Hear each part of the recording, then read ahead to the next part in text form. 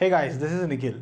So up to the last class we have seen how does these elements, that is resistor, inductor and a capacitor, individually behave when kept in a AC source. Now what I'm going to do is, now I'm going to make a series combination of these elements. So the first combination is RL, that means a resistor and inductor I am placing in series and connecting it to a AC source. So therefore it is called as a series AC circuit. So what is that behavior of any series circuit? All the elements will have the same amount of current, or the current will be the same. So if you look at this series circuit, you have a resistor and inductor connected in series. So there is some current released by this source. Let us say that current is I of t.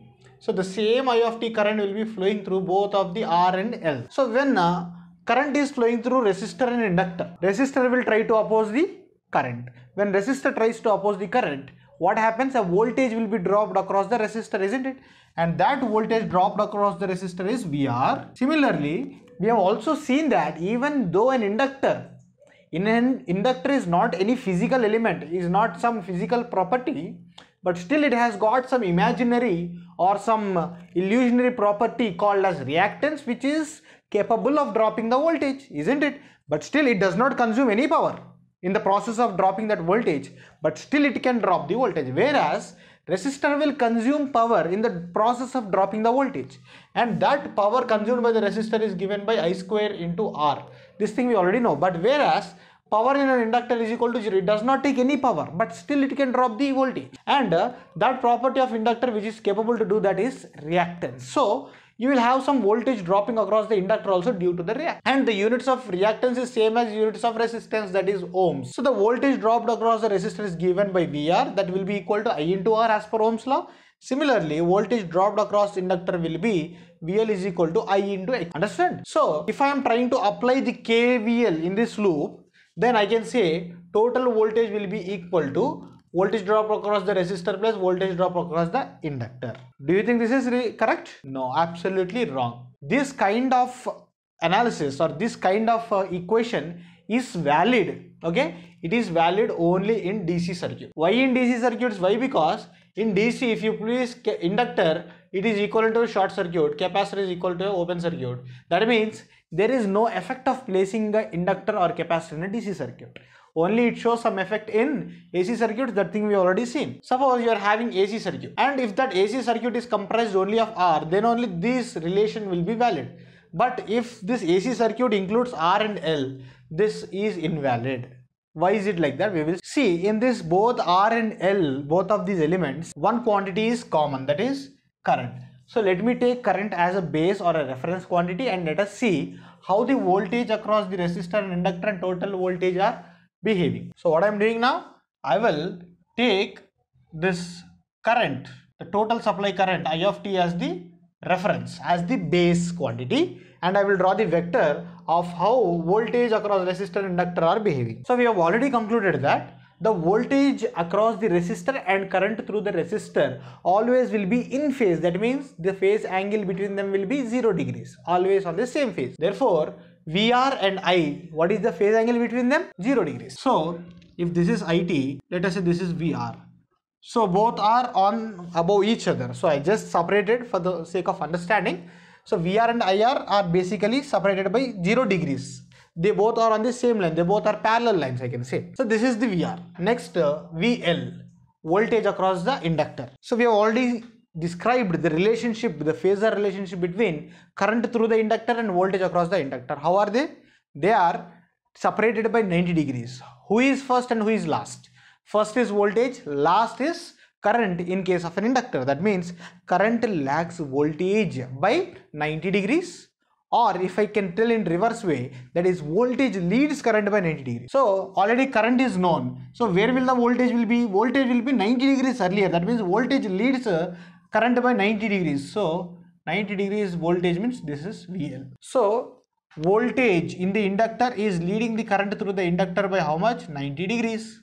Understood? So like this we got the relationship between voltage across resistor and inductor with respect to current. So these are two vector quantities, isn't it? These two are both vector quantities. According to triangular law of vector, the resultant will be the vector sum of these both, isn't it? The vector sum of these both. So if you take the vector sum of these both, then you will get this is the resultant quantity, and that resultant itself is the V, total supply voltage V, which is this one, total supply voltage V of t. That is only the resultant. In case of a resistor, the angle between voltage across the resistor and current is 0 degrees. In case of an inductor, the angle between the voltage and current will be 90 degrees. But when you are having the combination of L and R in the circuit, then the angle between the total supply voltage and current will be some theta. Okay. In case of RL circuit, the angle between voltage and current will be, the total current is this one, you know, this is the total voltage. So the angle between them is some theta, where theta is greater than 0 degrees but less than 90 degrees.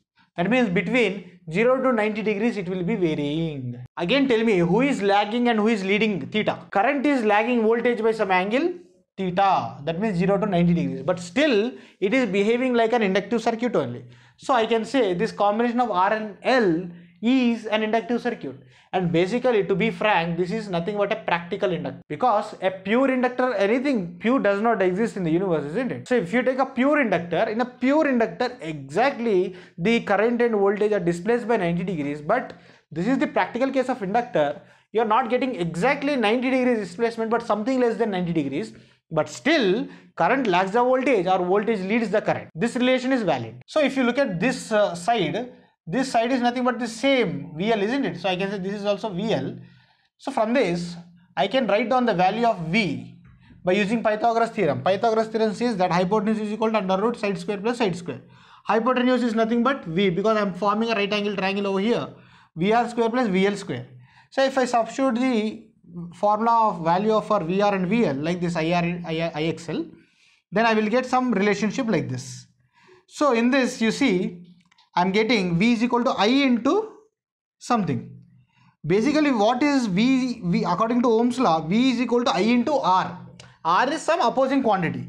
Now you see this thing is also becoming an opposing quantity. That means now there are two quantities that are opposing, that is R as well as L. R and XL, isn't it? R is a real opposing quantity and XL, as I told you, it is an imaginary opposing quantity. So that means you can write the total opposition as a complex number, isn't it? So that complex number will be a real R plus an imaginary opposition reactance. So the combination of these both itself is called as Z, which is also called as impedance. It is also called as impedance. It is also measured in ohms only. Magnitude of a complex number is nothing but R square plus XL square under root, isn't it? So the same thing I got over here. So I can write V is equal to I into Z impedance, isn't it?